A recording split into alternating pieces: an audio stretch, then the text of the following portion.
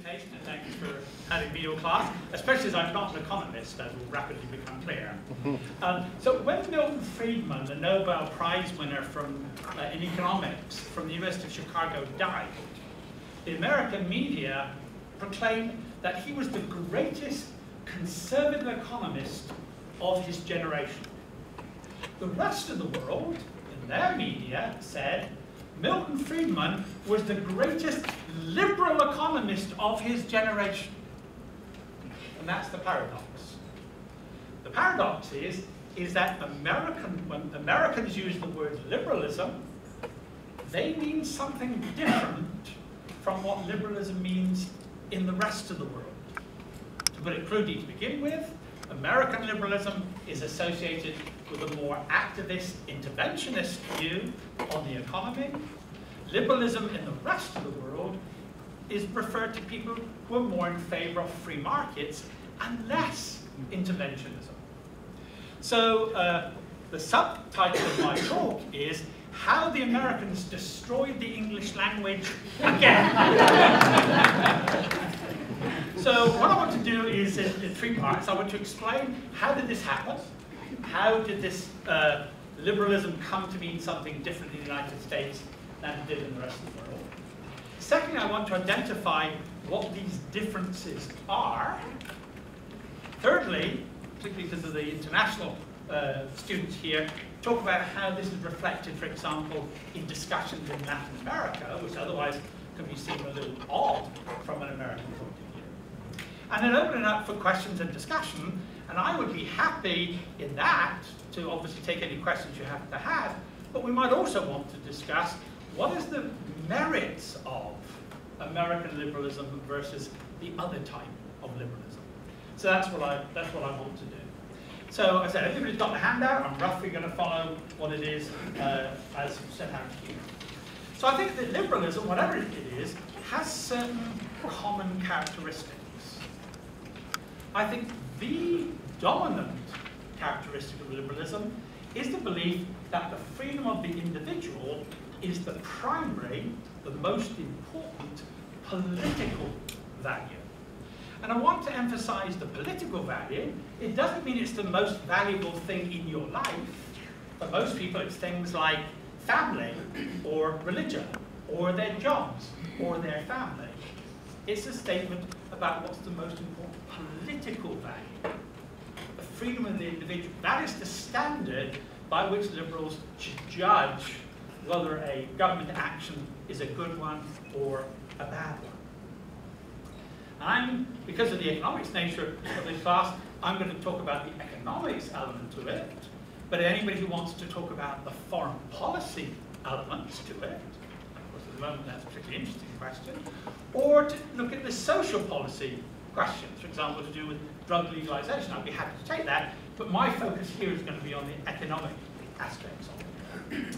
Now, I think liberalism, whatever its form, has certain key features. The first one is individualistic. That is, it's the primacy of the individual over the collective. So the individual should not be sacrificed to the group, to the collective, to the nation. The second characteristic is that liberalism is egalitarian. And here I have to warn you that nowadays, when we hear the word egalitarian, we think of it almost exclusively in terms of economic equality, economic distribution. That is not, I think, the primary understanding how liberals have viewed it. What they mean by being egalitarian is that all human beings have moral value, have moral status. So, for example, liberals have been very much in favor of extending rights to women, for example, or to African Americans that have been denied to them. So the idea that all human beings we should take into account when we're making decisions. Thirdly, they're internationalist, that they're primarily interested in looking at the whole world, the moral unity of the human species, if you like. They're not particularly directed at the interests of a particular nation, or a particular ethnic group, or a particular part of the country. They try and view, whether they always do it is another question, but they try and view things in a more internationalist perspective. And the fourth characteristic, I think, of all liberals is that they are meliorist. And what we mean by that is that liberals believe that you can improve the world, but there's a limit to how much you can improve the world. If I give you an example of Steven Pinker, who's a Harvard psychologist, he wrote a very good book called The Blank Slate, where he said the human mind is not a blank slate. We can't do whatever we want. There are limits to how we can change society. There are basic features of human nature, which is why he said we cannot create a utopian society. But his more recent book, on the better angels of our nature, he talks about how today the world is so much more peaceful than it was in the past. And he attributes that largely to certain features of Enlightenment liberalism. So things can get better, but there's a limit to how far. We shouldn't exaggerate the ability of how to transform the world. So I think these are some key features of liberalism in general. Now in the 19th century, there was a consensus about what liberalism meant. There was no disagreement. It was associated with people like Adam Smith, with the Scottish Enlightenment, with the first so-called liberal international economic order. How do we create a world where there are no barriers to trade between people? There was a consensus about what this meant. So when a 19th century person used the word liberal, they meant things like this: laissez-faire, leave us alone, get the government out of interfering in business. Free trade, we should treat people the same in terms of exchanging goods and services if they're in a foreign country as if they are domestically. We should maybe distinguish between those two things. So trade should be free throughout the world. Democracy as a check on power. So 19th century liberals did not have a great deal of faith in democracy, that if you just took a majority vote, good things would be decided. That was not, they were very skeptical in that sense. They didn't believe in democracy as simply what the majority wanted. They often talked about democracy should be about majority rule and minority rights. But they tended to advocate democracy because they thought that would act as more constraint on the power of the rulers, whoever they might be. That voters would at least stop rulers from doing the really, really bad things. Fifthly, moral liberty. What they meant in this context is things like freedom of speech, freedom of expression, freedom of religion, that there should be no constraints by the government on these behaviors. And sixth, a distrust of government. A suspicion that government was not something that you should trust. That every government had the potential to be tyrannical in nature. We see this, for example, in the Federalist Papers, in the support of the US Constitution. It's full of concern about making sure that, yes, we want to have a national government, but we want to make sure it doesn't have too much power. How do we put checks and balances on the power of the federal government? So there's a broad consensus among liberals in the 19th century. The big debate between liberals at that time was between utilitarians, those who thought that you can in some sense measure happiness in some way. That should be the criteria, the greatest happiness of the greatest number, a phrase used by Jeremy Bentham. And those of you who study economics will be familiar with this concept of utility maximization that economists use, even if they don't use it correctly always. That's another question. So on the one side, you have those who are concerned with utilitarianism, the consequences of policies for happiness was the standard by which you should judge government action. And on the other side, you have people in favor of natural rights. They argue that there were certain basic natural rights that everyone had, that should be the criteria for deciding government action. And of course, we see that expressed in the Declaration of Independence, where it talks about our natural, inalienable rights to life, liberty, and the pursuit of happiness. So I'm not saying that all liberals agreed with everything in the 19th century, but that tended to be the focus of the conflict: utilitarians versus natural rights. And I would include in this group about people of liberals of the 19th century, John Stuart Mill. He's probably most famous, probably because it's a short book from On Liberty, which talks about that the criteria for deciding government action should be the harm principle. People should be able to do whatever they want, as long as they do not harm others. In the current context, people tend to use the harm principle almost exclusively in the context of social issues. For example, drug legalization or gay sex, for example, should be allowed. But Mill didn't use this only in the context of these social issues. He also thought the harm principle applied in the economic realm as well. So he was in favor of social liberty, but also in favor of economic liberty. So on the whole, he's a good guy from the liberal point of view of the 19th century. But I think he did one really horrible, horrible thing. In his book, The Principles of the Political Economy, he argued that there was a clear distinction to be made between the production of goods and services on one side and the distribution of goods and services on the other. He saw them as two entirely separate questions. Whereas classical liberals, I think, would argue that there's a relationship between these two things.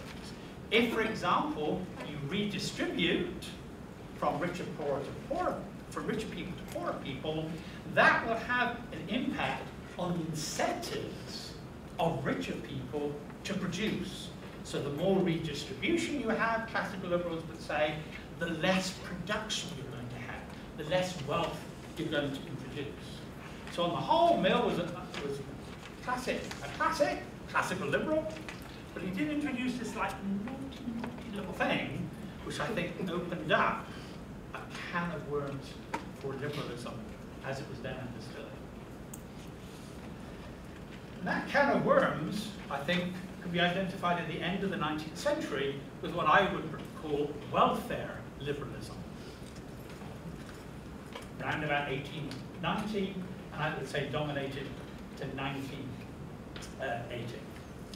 So this new liberalism, this welfare liberalism, came under a wide range of different names. At the time, it was often called new liberalism, sometimes called revisionist liberalism, but liberalism is always being revised. I'm not sure that's terribly helpful. It's sometimes described in Europe as social liberalism, but I think social liberalism in most American minds is about, should you be able to take drugs or smoke or whatever. That's not what it meant in used in this particular European context here. Modern liberalism, well, is that modern? How long did modern last?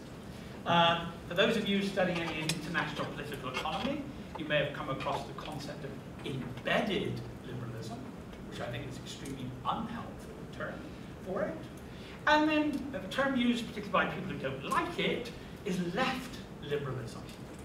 But I'm going to use the term welfare liberalism because I think it best sums up what this approach is.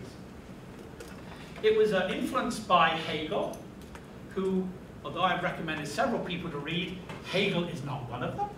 He's not very easy to read.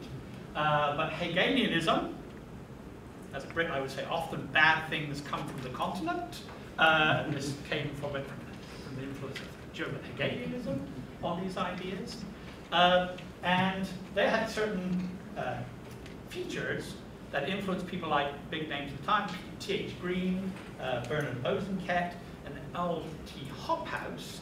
And Hobhouse is perhaps most famous for introducing the idea of imperialism as being the source of wealth for Western societies, an idea that we now tend to associate with Karl Marx, but in this case Hobhouse was supposed to be a liberal, was like a proto-Marxist in his analysis of imperialism.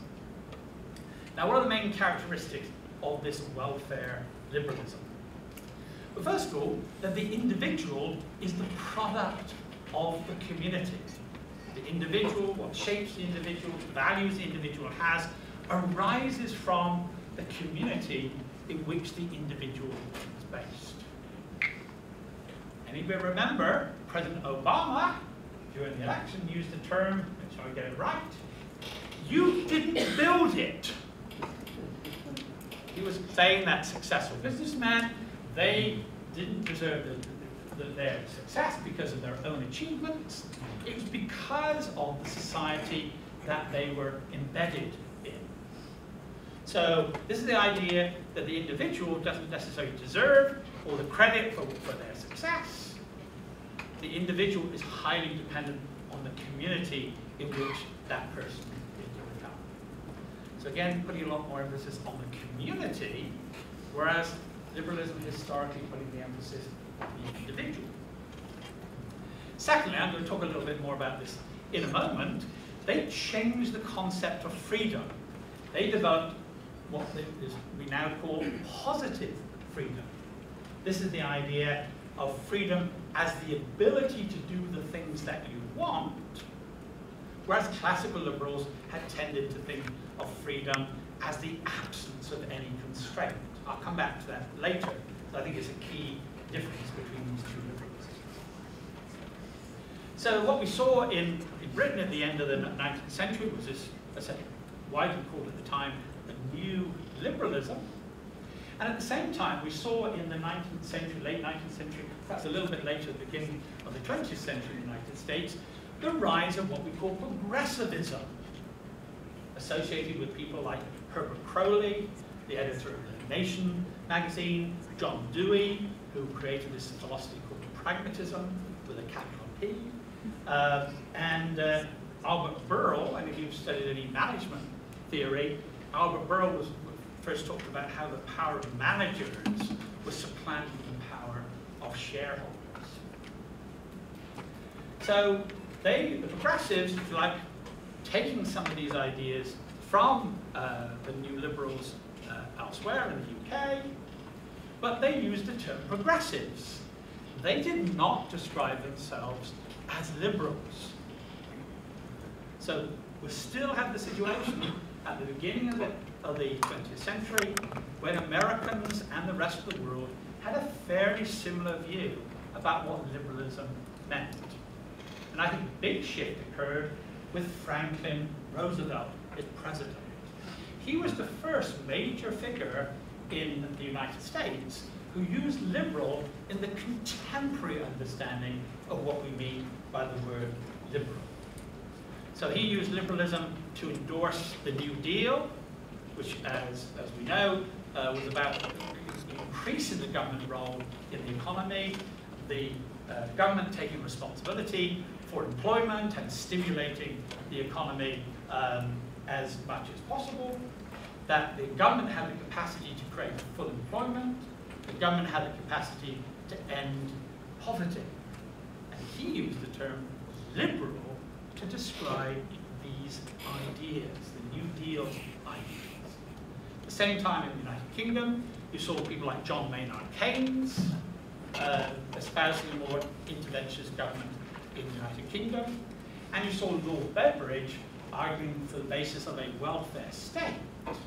This is the beginning of the concept of the welfare state as we know it in the post-war period.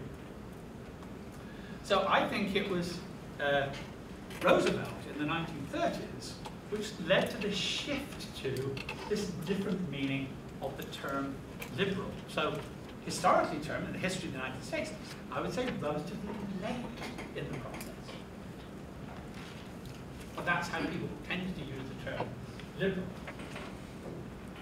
Then, around the end of the last century, around about 1980, you saw a revival of classical liberalism, associated intellectually with people like Milton Friedman, Nobel Prize winner Friedrich Hayek, Nobel Prize winner James Buchanan, Nobel Prize winner, and politically associated with people like Ronald Reagan in the United States, Margaret Thatcher in the United Kingdom, which saw a revival of these classical liberal ideas, which have tended to be overshadowed by this American-style liberalism. And again, to make things confusing, academics can't use the same word. Every academic can't use the same word to describe the same thing, so they have to have some other terms for it. So some people describe it as classical liberalism, a revival of the ideas of the 19th century. Some people use the term neoliberalism or new liberalism. Probably today, most Americans might closely associate it with the term libertarianism, particularly associated now with people like Rand Paul in American politics. To make it more confusing, in the United States, they use the term neoliberalism not to mean Milton Friedman and Friedrich Hayek. In the United States, the term neoliberalism was used to apply to Bill Clinton and the, for want of a better term, centrist wing of the Democrat Party, known as the DLC, the Democratic. The DLC. So there was a shift within the Democrat Party under Bill Clinton to a more center-right position, and Americans use the term neoliberal to describe this, which again is not the same thing as neoliberal as you talk about it in the rest of the world. So I've tried to describe up to now, how did this process happen, this emergence of liberalism meaning something different in the United States than in the rest of the world. The next thing I want to do, and this is really trying to explain some very complicated ideas and some very basic themes, is I'm now trying to contrast what's the difference between this classical liberalism, or liberalism as understood in the rest of the world, and this welfare liberalism, liberalism as understood in the United States. And I want to suggest there's some sort of key differences that you can identify. The first one, I think that one of the most important, is what is meant by freedom. Now, the classical liberal conception of freedom is nobody interferes with your life, the non-interference principle, or the absence of coercion is seen as what is meant by freedom. Unfortunately, I say unfortunately, the term is often used called negative liberty, coming from a philosopher called Isaiah Berlin. He used the term negative liberty, although he was actually in favor of it. But normally when you hear the negative, you think, oh, that's a bad thing.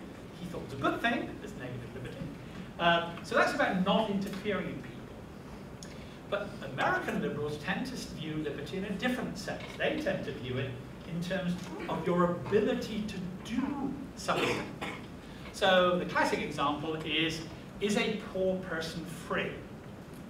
In the classical sense, as long as somebody is not forcibly keeping them down, preventing them from doing what they want to do, they are free.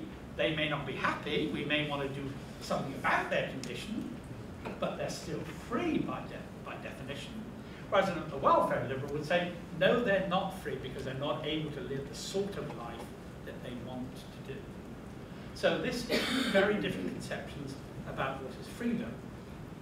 Is it people not interfering in your life, or is it your ability to achieve the things that you want to achieve? Negative liberty, positive liberty.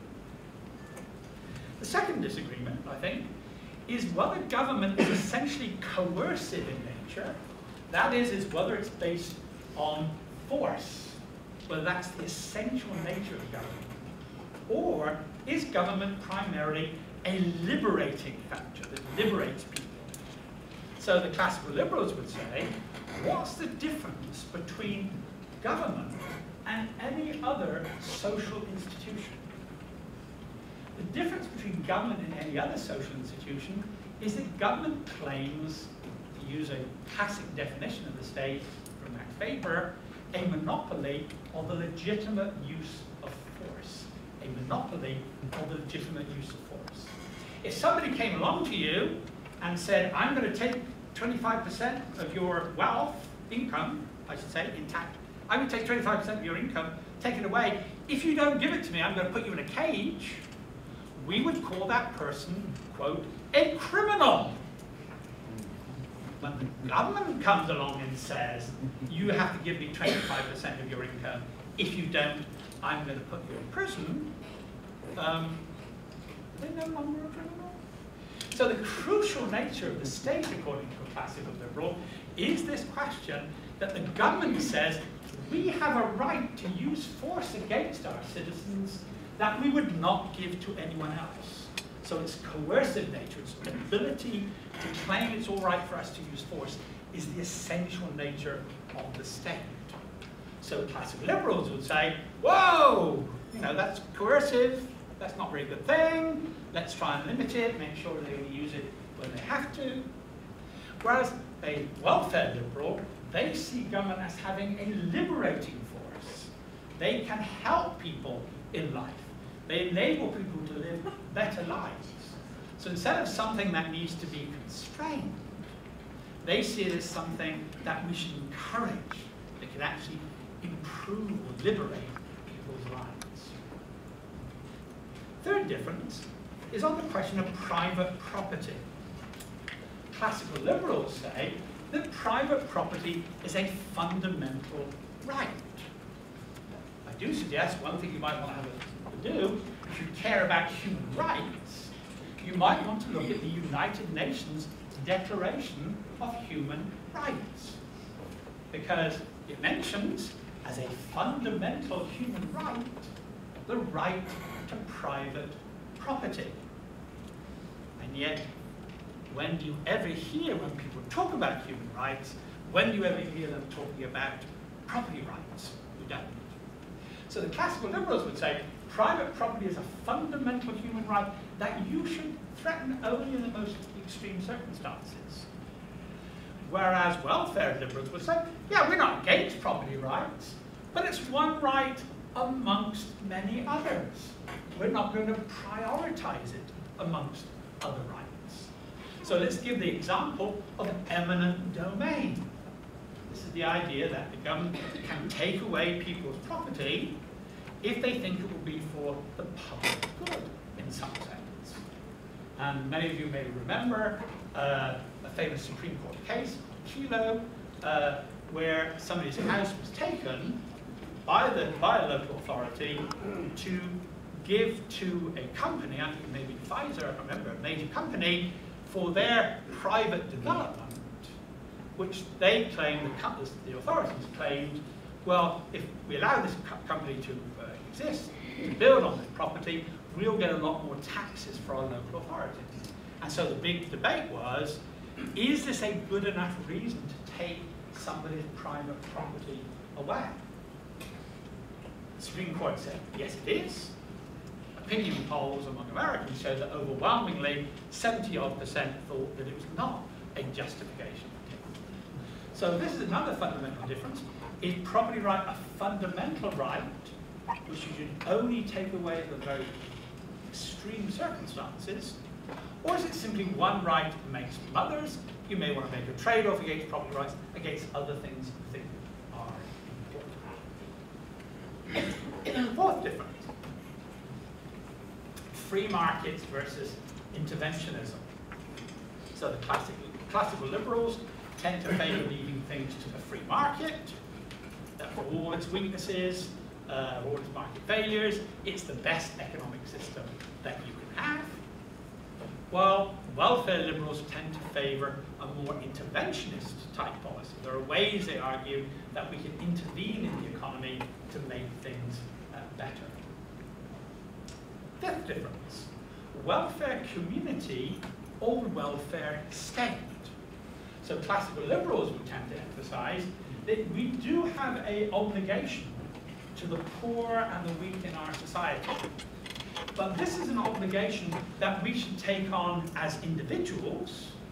We should care about our next door neighbor. We should care about them through civil society, through charitable organizations, through donating or working through organizations. In America, particularly religious organizations, very active on this idea. So we have a welfare responsibility, but it's a personal responsibility. Whereas welfare liberals tend to emphasize the welfare state. They say it's the state's responsibility to look after the weak in society. 6. What do we mean by justice? Classical liberals, when they think about justice, they think of it as a procedural question.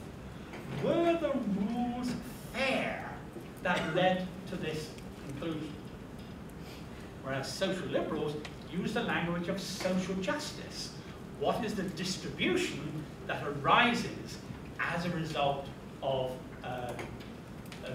leaving it following the so-called fair justice rules? So, for example, is it just that Miley Cyrus earns millions of dollars? That she's an extremely wealthy woman, even though she's a crap singer.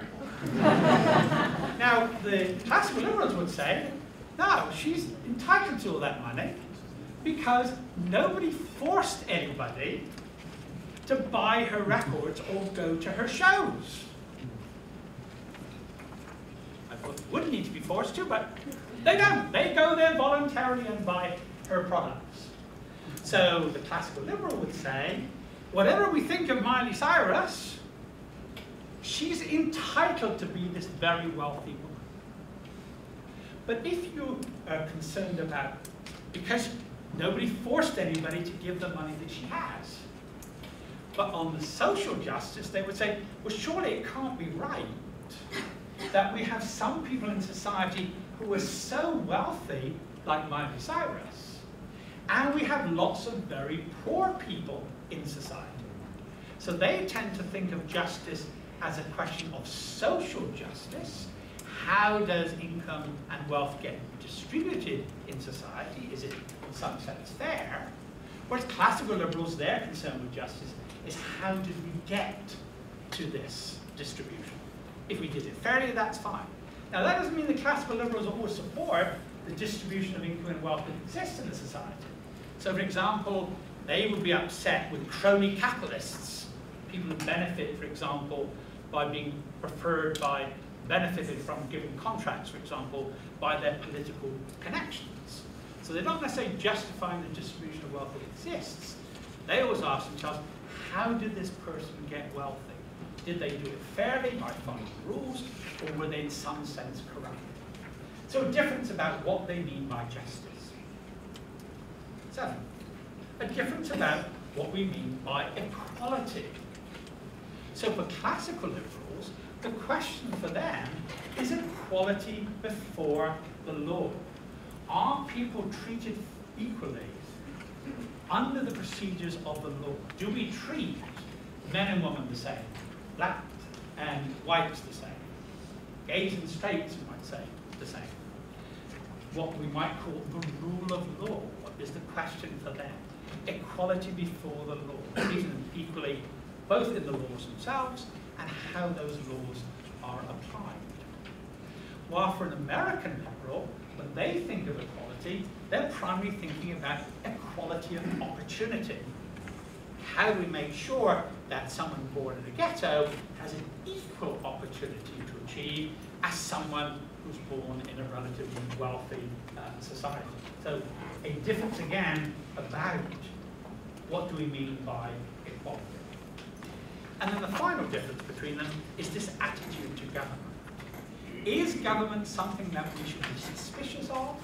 Is government that requires us to be constrained on the government because of its potential for coercion, to be tyrannical in nature?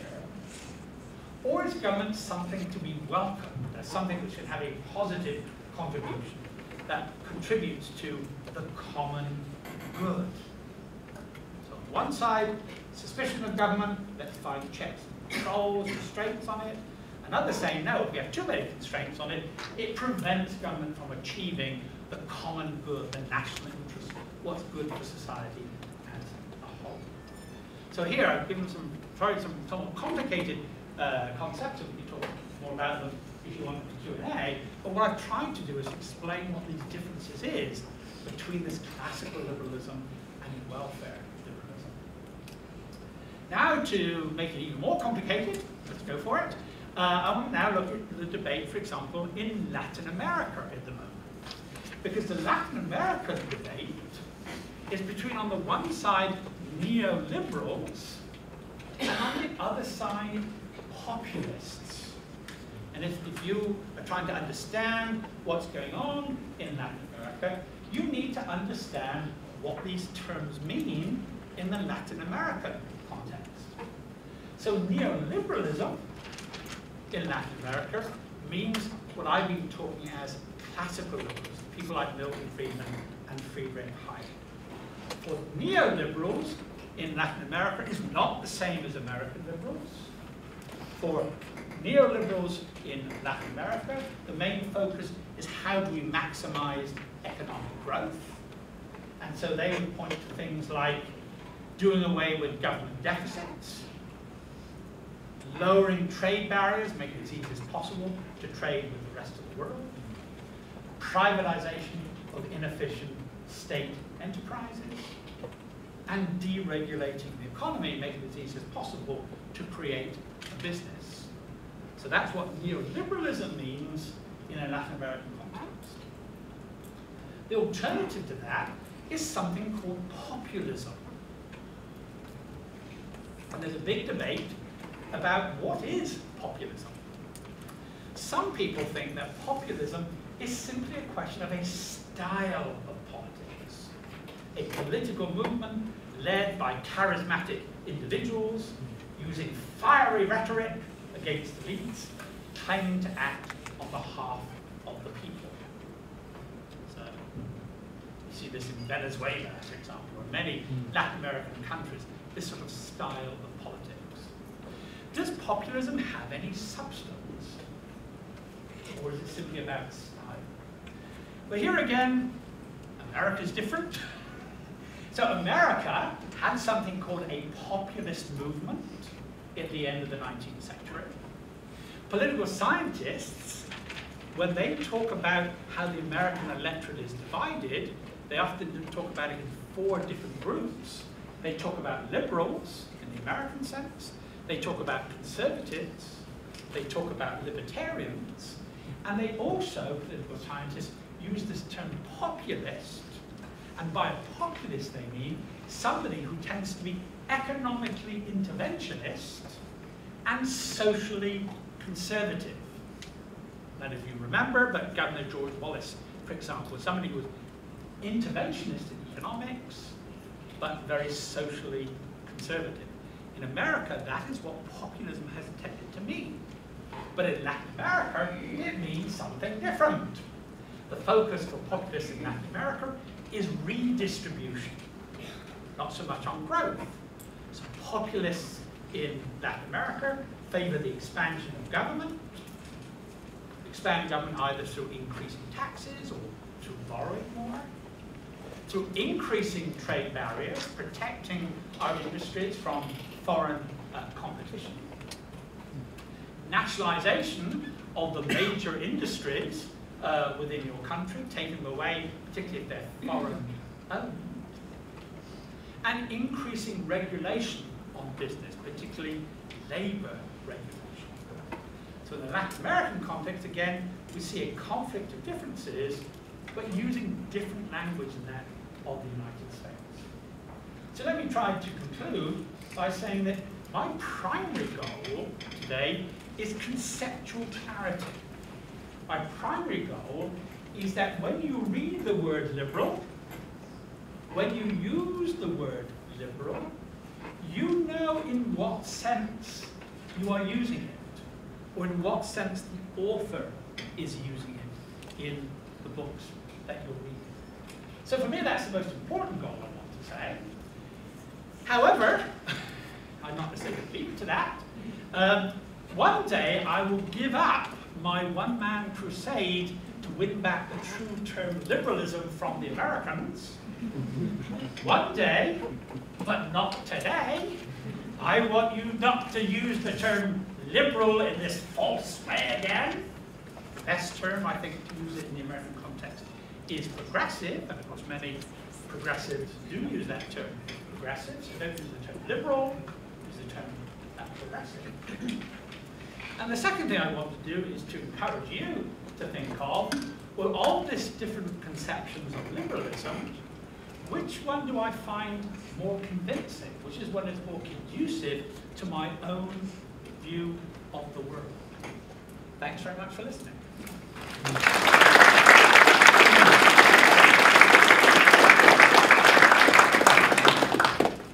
So I think we've got about 25, 30 minutes for any questions, but I'm also happy to take comments as long as they're not speeches. Anything on clarification, for example, when I packed a lot in a short period of time? Or was everything absolutely crystal clear? So that when a professor gives you a test on it next week, you get a 100% answer. Comments, questions? Sorry? Please differentiate between liberty and freedom. Oh, between liberty and freedom. That's an interesting. I personally don't think there's any difference between liberty and freedom. I think they're terms for the same thing. I think it's just that you get bored with using the same term, and so you want to use a different one. So I think liberty and freedom are interchangeable words. The problem is that some people are using it as this negative sense of non-interference, and other people are using freedom in this sort of positive sense. You might want to ask Jennifer Baker, Professor of Philosophy, if she thinks there's a difference between liberty and freedom. But they're philosophers, so they always like to make Yeah. In light of this discussion, how does the term free market socialist fit? Oh, free market socialist. Well, I actually don't think that people use the term free market socialist. What I think is that people use the term market socialist, which is somewhat slightly different. So I think what market socialists realize is that, so coming back, remember I talked about John Stuart Mill making this distinction between production and distribution. So market socialists, I think, are convinced that the market, voluntary exchange of goods and services, is the most efficient way of producing goods and services. It will lead to a market, the greatest amount of wealth. However, they don't believe that because you've created this wealth, you're entitled to keep it. They think that you can take people's wealth and redistribute it to others. So that's the socialist side of what it means. Market, creating wealth; socialism, redistributing wealth. If anyone wants to ask me, is Obama a socialist, I could pursue that a little bit more. But that's the difference I would say between a market socialist, production separating from distribution. Welfare liberal or what? Well, see, that's a really interesting question about when does a welfare liberal creep over the line to being some sort of socialist. The problem is what do you mean, then you have to think, well, what do we mean by socialism? And I think socialism has several characteristics. One of them, I think, is state ownership of the means of production and distribution and exchange. That the state should own the major companies in society. I do not believe that welfare liberals are socialist in that sense of the word. They do not believe that the state should run the economy, or own, I should say, industries. That may be a better way of terming it. But the second characteristic of socialism was this idea of equalization, equal distribution. We wanted to have people who were roughly equal in terms of income and wealth in society. So I think welfare liberals reject the first, they're sympathetic to the second. And the reason why I wouldn't want to say that they are themselves socialist in this context is because I think socialists in this redistributed sense believe that the goal should be to have everyone with roughly the same equal income and wealth, which incidentally are two different things, which they often don't distinguish between, but roughly equal. I don't think that most welfare liberals believe that there should be an equal distribution. What they do believe is that the current distribution of income and wealth is socially unjust, and therefore you can justify some degree of redistribution from what you have that the market produces. Now the issue then is, so how much redistribution do you think you can justify? So I think there is a distinction between welfare liberal than socialist, but I think there are some people who sort of slip over into that sort of narrow band between the two. Yeah?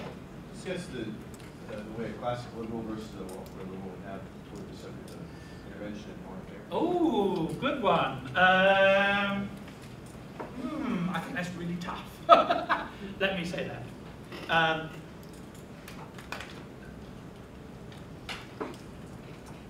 So I think there is a relationship to them, but I'm not sure that people necessarily coherently follow them.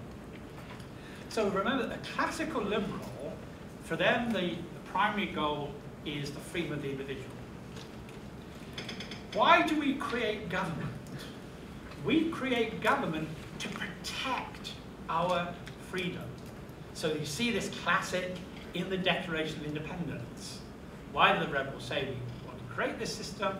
It's because we create this government, or eventually the government they created, in order to protect the freedom of American citizens. Although I would like to add also non-American citizens living on the territory of the United States. I'd like to add that. So classical liberals talk about, it's about, the US government exists to protect the life, liberty and property of American citizens. I think welfare liberals tend to say is that they're concerned about this positive freedom that they think people should have. For example, that nobody should be starving in the world. And that it is, we can justify the role of US government to promote the freedom of people in the rest of the world. So I think that's one of the big differences. That's why I think you find, say, somebody like Hillary Clinton, who's very much an interventionist liberal, welfare liberal, is that she thinks that you can justify using the force of the United States to protect the freedom of non-Americans abroad. Whereas I think classical liberals, or perhaps in this context we might want to use the term libertarians, they say, yes, it's terrible what's going on in the rest of the world. That is not the function of the US government. As long as there aren't American citizens involved, then the US government should be involved. Is that helpful? Yeah? I have a question talking about classical liberals versus progressives and how they view monetary systems in terms of fiat money versus some sort of precious metal standard as some sort of hybrid in the middle there. Sort of how they line up on that. Right. So I would say that the classical liberals have a wider variety of views on that. So some of them do believe, for example, the Milton Friedman view, they believe in a Fed, they believe that there should be a Federal Reserve System, but it needs to be following certain strict rules about its behavior. And then you'll find other classical liberals who will say, look, we think government fucks up everything. Why should we think it won't fuck up money?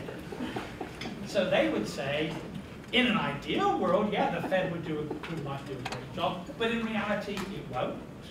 And they point to the vast increase in inflation that's occurred since the Federal Reserve was created compared to before the Fed was created. And they would say, therefore, we need to find some private means, like using commodity, or for higher, we'll talk about the privatization of money, that we can have as much money should be allowed to compete with each other, and that would maintain the value of the currencies. Whereas I think welfare liberals, because they have a greater sense of belief that the government can do a good job, that we can all trust the government, that they will be concerned with promoting the common good, that we can trust the Fed to do a good job. Whereas I think all classical liberals say, oh, you need to be careful about them. The only question is internal constraints enough? Or is it better to do that with them? I think it's different. Speaking of those rules you're talking about, they can be highly constrained rules, protect the Federal Reserve, et cetera. Who enforces the rules? And how are they?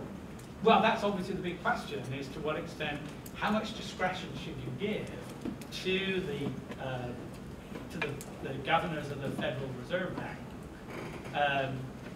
And when they have had discretion, do you think they've done a very good job?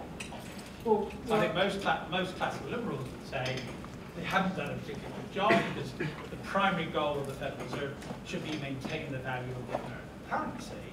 And what we've seen since the Fed has been created is this incredible rapid decline of the value of the dollar. Well, back to your thing about taxes. When we pay taxes, in duress. And so we pay so that we pay us under duress. And we put in jail. What's the crime that they break the rules, change the rules, and make it within the rules? You mean if the Fed breaks the rules, what's the price that they pay? They probably get promoted.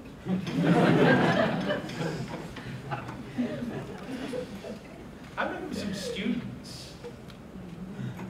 Is everything absolutely crystal clear, or is it you have no idea what I've been talking about? Yeah. I was just curious if you were able to speak on, is Rand Paul, how does he stack up in terms of being consistent with libertarian? As opposed to maybe his father? All right, so the question was, how consistent is Rand Paul as in this case, libertarian? We use that at the moment loosely to determine classical liberalism. I don't get too bogged down into sort of the immediate politics. I would say that broadly speaking, I would describe him as a libertarian. He tends to prefer the term constitutional conservative. And the question is there a difference between the two?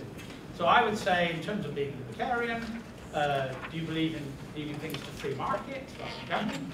Yes. Do you believe in trying to avoid foreign interventionism in the rest of the world? Yes. Do you believe in being socially liberal, that people should be allowed to live the lives that they want to lead? That's a little bit more doubtful.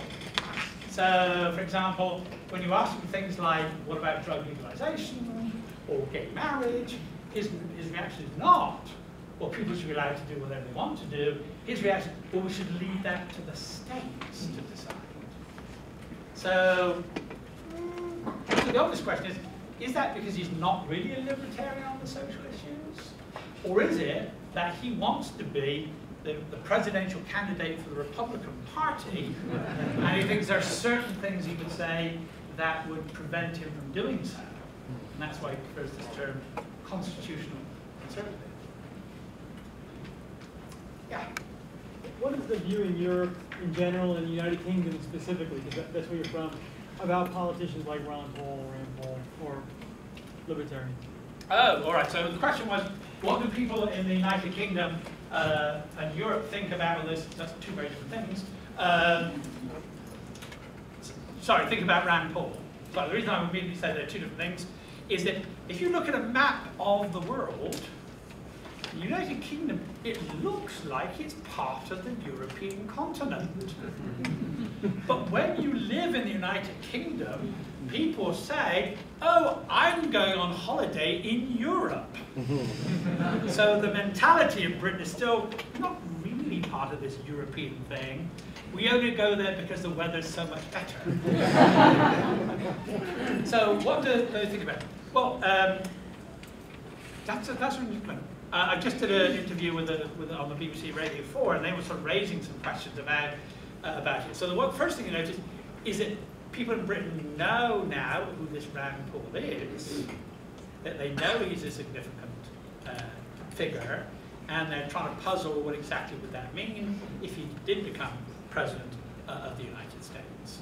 I would say that in the United Kingdom, most people are not libertarians, so they probably wouldn't be a big fan of Rand Paul, but there is undoubtedly a substantial number of people who would be sympathetic to what he's trying to do. And there are on the continent of Europe, then there are, again, lots of small pockets of people who really like libertarians. On the whole, I would say, most Europeans do not know what you mean when you use the word libertarian. So libertarian is a term that we tend to use in the United States. It's one they tend not to use in Europe. So again, I think mainly it's like, I have no idea what you're talking about. It's probably actually most. But is there a name for that concept we call libertarians in there? Sorry? Is there Well, a name? I would say the word liberal often refers to something like that. All classical liberalism is something like that. But it tends to be, is that the right terminology I want to use? Like a more moderate version of it. That's probably the right term to use in this context.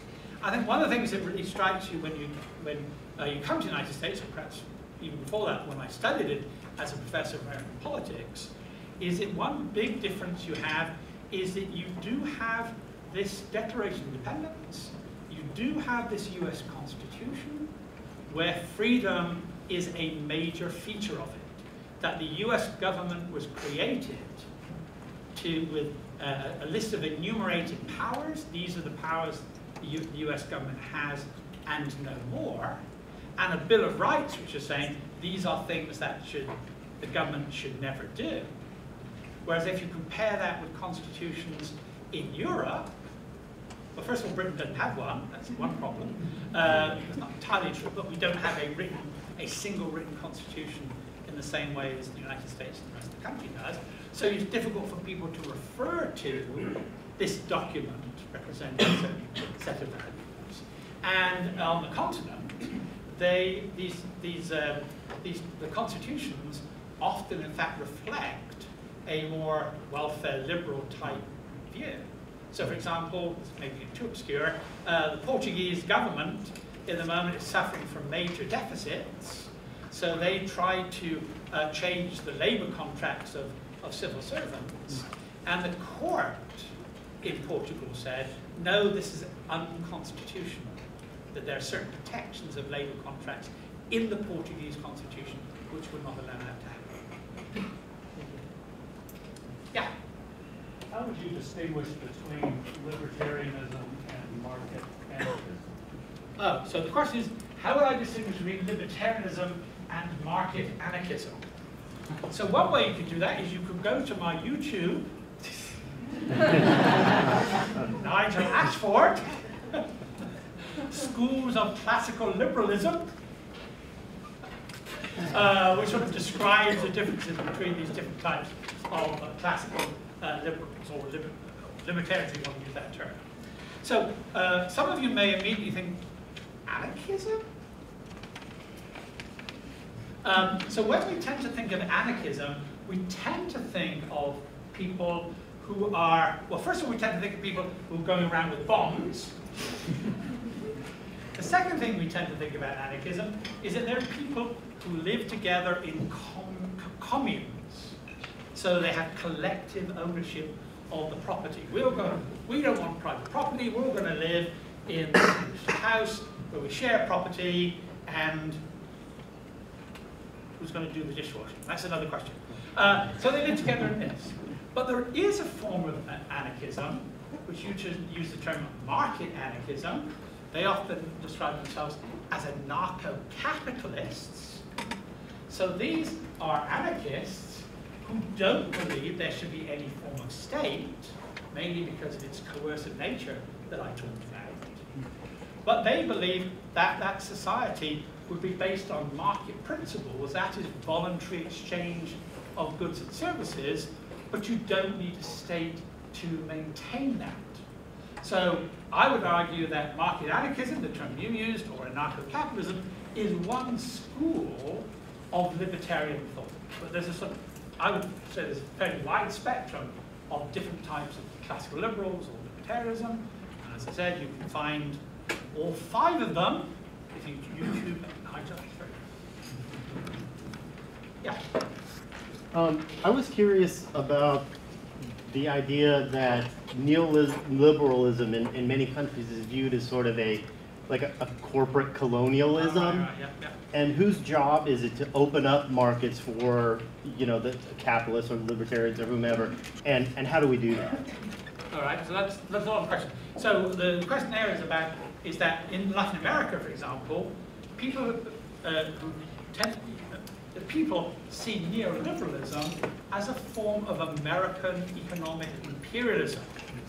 That the only reason that people favor neoliberalism is because they want Americans to come in and buy up all our companies and, you know, buy our oil and gas and do whatever it is that they want to do. So, but many of them see it as Hugo Chavez, for example, in Venezuela, precisely seeing that as this is foreigners buying our companies, we need to stop them from doing so. It should be only owned by local people, in this case, the state, with it. So the question is, how do you, well, is that the question? Whose job and how? How do you change that? Is that what you're saying? Yeah, I mean, how do we open up those markets, and whose job is that? Right, right. So I would say, the thing I would point to is the lack of toilet paper in Venezuela. So at the moment, like in Venezuela, there's lots of restrictions on the ability to trade outside. Toilet paper is usually imported into Venezuela.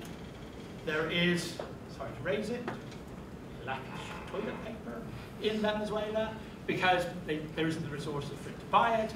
There are also price controls on how much you can, at what price you can sell toilet paper, as well as many other sorts of things. So I think that Venezuelans are beginning to understand, and in other countries where there's high degrees of protectionism, they realize that it does have an impact on their own lives, whether you can't allow free trade with countries in the rest of the world. So I would say what's going to make a difference is the sense that your life can be improved to the extent that you can have trade with other people. And I presume those of you who study international economics, you'll be familiar with comparative advantage and all the benefits that the vast majority of economists think exist among, if you allow free trade. But we actually show that most voters don't seem to understand that, including incidentally in the United States. Americans tend to have an anti-foreigner bias when it comes to protectionism. So, sorry, is it getting too much detail? I've rapped a lot. So, for example, when there's a proposal to restrict imports of steel into the United States because it destroys American jobs in the steel industry, Americans tend to think that is a good thing because you're protecting American jobs. That's the jobs that you see saved. As economists will tell you, that if you protect steel, steel prices go up. Every American company which needs to use steel now has to pay more for steel, so their products are more expensive. That means consumers in the United States get less for their money for it. So that means there are fewer jobs outside of the steel industry. So more jobs are destroyed, in this case by protectionism, than are protected by it. But Americans, like most people, they see the seen, the people who are losing their jobs. They don't see the unseen, the people whose jobs were not created because of this protectionism. Yeah? How would the topic of minimum wage play out in your Ooh. Does that really help? All right. Now again, because I'm a room full of economists, I'm not an economist, but I would say that there's a difference here. So the classical liberal would say is that wages are primarily determined by supply and demand. That is what determines wages. What happens when you increase the level of the minimum wage? What you see is that some people are getting a higher wage than they had before. So we see the beneficiaries of it. What we don't tend to see is the people who didn't get a job because their value to the employer isn't as high as this new minimum wage. So more people are unemployed as a result of it. And again, you can see there's plenty of evidence for it. The worst hit are less educated African American young men. They are really, I'm going to use a swear word, they really do badly by increases in the minimum wage. But we don't see them. We see the people who benefit from the increase in the minimum wage. We don't see the people who didn't get a job because of the minimum wage. So the classical liberals, that's what they would refer to. They would say, this is bad for employment, particularly for the less skilled people. I think welfare liberals would say, well, no, there's something unfair about expecting somebody to live on a wage below a certain level. The term being used, the living wage. It is unfair that people working in McDonald's or Walmart are earning this relatively low level of wages. Therefore, there should be like imposed upon them that there should have an increase in the minimum wage, or in this case, the living wage, as people would say. But I would say, if we're really concerned about jobs, so I would say, as you gather, I'm classical liberal, I would say that if you care about increasing jobs, if you care about the poorest people in society and enabling them to get jobs, you should be very, very much against the whole concept of the living wage. Can I be rude and say people who favor the living wage, they're fine because it makes them feel good, but they're ruining people's lives and they need to know that. One more. One more? Yeah. How does socialized medicine fit within outside the United States level? All right, so socialized medicine is the idea that that in some sense the state should run the healthcare system. So the classical liberals would say, leave it as far as possible to the market economy, through some form of competition, through insurance systems. So that would be the most effective way of trying to deal with this. Welfare liberals would tend to say, no, you can't afford, that you can't allow them to do that. If you have a purely market-based healthcare system, then there will be some people who will lose out as a result of that. So we need some form of government intervention in the healthcare system. So some people say, you leave it in private hands, but you have a highly regulated system, which is actually what we have today. And so we say that's not going to work. You need to go all the way to some form of government-run healthcare, because having healthcare is a basic human right, which the government should guarantee. All right, just a couple of housekeeping things real quick. Following this, if there's going to be a reception out here in the atrium for members of the Boss Johnson.